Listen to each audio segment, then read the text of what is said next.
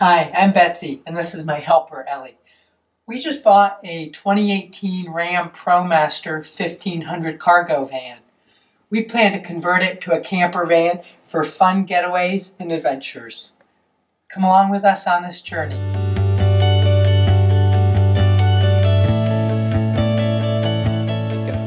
Big day today. Our wool has arrived from Havelock Wool in Reno, Nevada. We're using wool to insulate the van, and this is actual sheep's wool. And we ordered 3.5-inch thick wool, and we got 2 packs here, which should cover 90 square feet per roll, so a total of 180 square feet. The instructions are that the wool ships in a compressed outer bag, so when it arrives, we're supposed to cut the outer bag, the compression bag, loose so that the wool can expand into the inner larger bag. Working on insulation today. We're trying to get the insulation up and then get the wall panels put back on. So the way we're approaching this is we've got webbing in spots where we're trying to get full bats of the wool insulation, and we've used green twine here so that the green will be more visible against the wool itself. And the wool has 2 sides to it. There's the scrim side, which is very dense and woven and creates almost a fabric. It's very hard to tear it, and so on those sections we'll actually cut it with a pair of very high quality Fiskars scissors with comfort grip. Then on the other side, it's just loose wool. And so what Havelock recommends on the loose wool is if you need to do confined areas like the rib areas, we'll take some of the loose wool and make kind of snowball-sized bunches and stuff them in, because that way you can push them into small confined areas without overpacking it.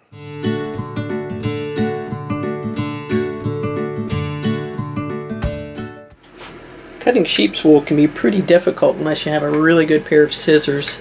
So we went to Joann's Fabric.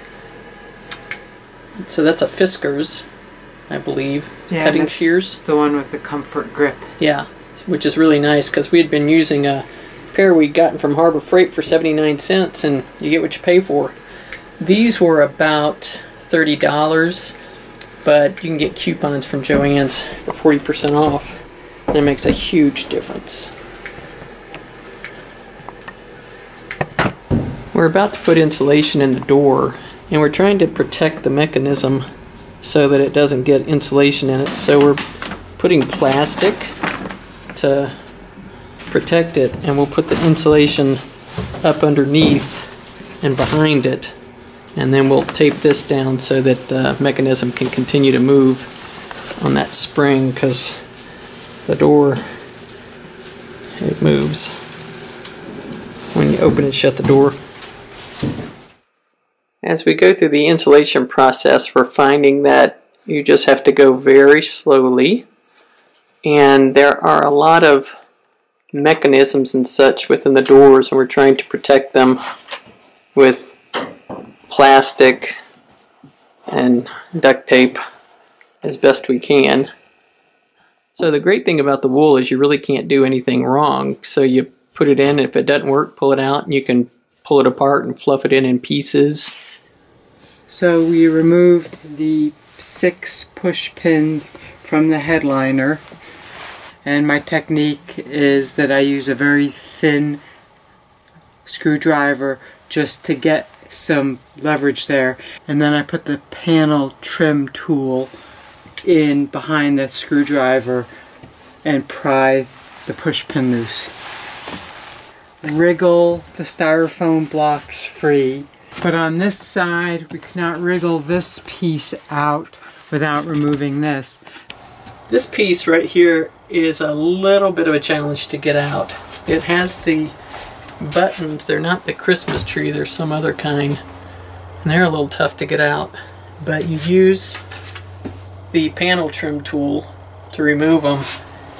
And what happens is as you're coming under and trying, you're going to squish the foam, so you have to put something behind it to sort of give you some purchase and not squish it. The one down here is a real bear to get out. You just have to try as best you can and you know, assume you may muck up the styrofoam a little bit, but it maintained its integrity. Everything's fine. So we removed the styrofoam piece here, and the way to get this thing out without breaking it is to sort of gently pull this wing up and twist it this way, and then you can just sort of wiggle it out. So there are a lot of spots in here where we can do a lot of insulation. Let me show you what it looks like under here.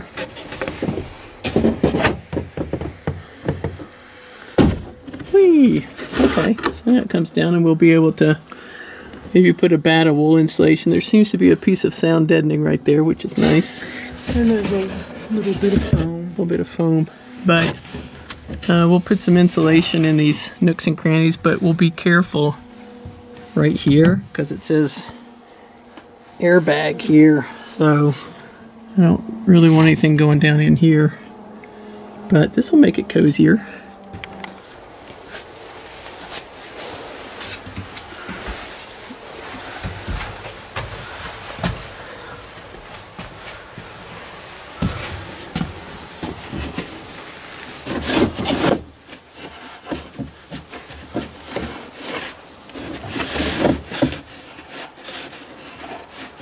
I'm putting the push pins back in the headliner. These aren't the Christmas tree type. I don't know what they are, but you can sort of see what they look like. So they go back in very easily. You just push them in. That's it. So the trick was with these styrofoam pieces is just to be gentle and slow. I got that one back in, but it is a real challenge. So let's see how this one goes.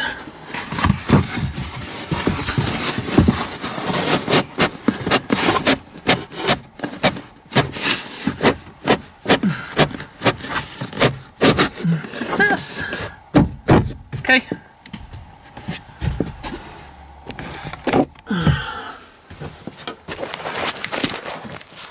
A few more nooks and crannies, and then we'll put that styrofoam piece back up. Just match up the holes where it came from. Push them in, that's it. So this is the Noico sound deadener that we previously applied, and now I'm just putting the Frost King duct insulation over it. And then we'll be building boxes around the wheel wells as well. So that'll be it for the insulation on the wheel wells themselves. We're covering the wheel wells, and we're using this Frost King duct insulation, which is just simple foam with adhesive and foil backing. And so you get this 15-foot roll at Lowe's for about 18 bucks, and that is just enough to cover both wheel wells. So I've already finished the first wheel well, and just cut a couple of sections and stick it on. It's cold today. It's actually very cold today, so it's important to keep heat on the work and on the material, keep everything warm.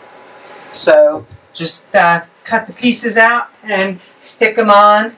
I'm trying to make sure any overlap is, the flap is at the top, so that if there is any moisture, it will roll down and not behind the insulation or the sound deadener.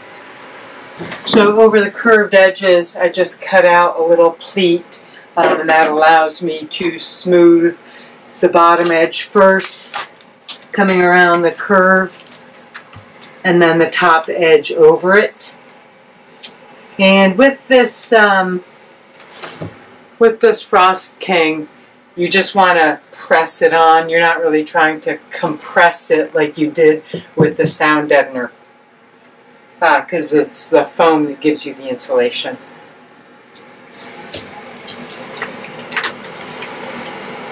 I purchased some very thick sheet vinyl for the flooring. And this vinyl, it's called, the brand is Tarkett, and the pattern is called Barnwood Weathered.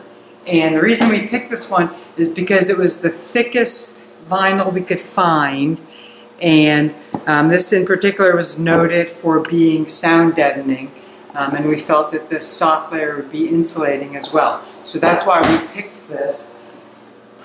Fortunately, we had the factory composite wood floor as our template, so we were able to just lay out the sheet of vinyl and then put the factory wood composite floor over it, and then use a utility knife and a straight edge just to cut around it. Our flooring layers will be the VanRug, which sits down into the ribs of the van, with the factory composite wood floor over it, and then our sheet vinyl on top.